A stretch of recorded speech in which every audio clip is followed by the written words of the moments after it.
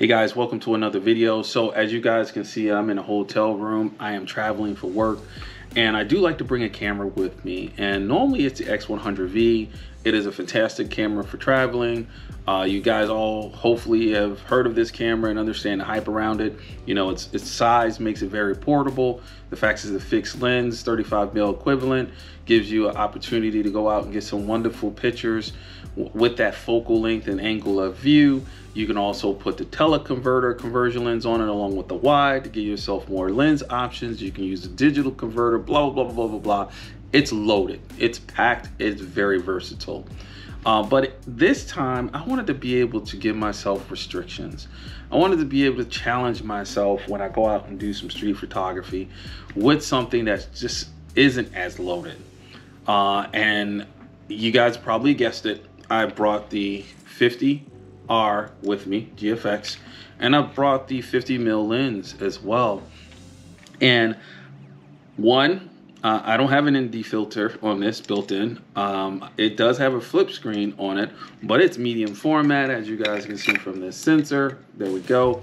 And it's going to be a slower use. It's going to force me to slow down. It's not a fast camera. It's going to force me to time my shots. It's going to force me to think about that shot.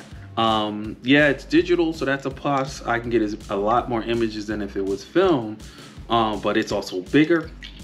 Brings a lot more attention to it than say an X100V. And you know, when it comes to the light, it needs it. I've tried shooting this camera previously in the dark and it's a no bueno. So let's see how I do with these limitations. You guys let me know what you think about the content that I was able to get while I'm traveling with this camera. Like, comment, subscribe, and I'll see you guys on the next video.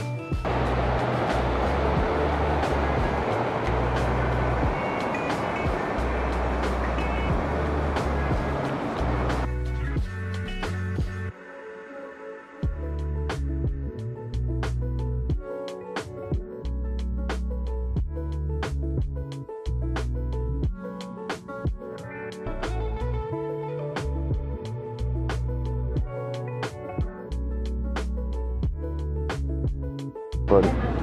Nobody tell you about talking.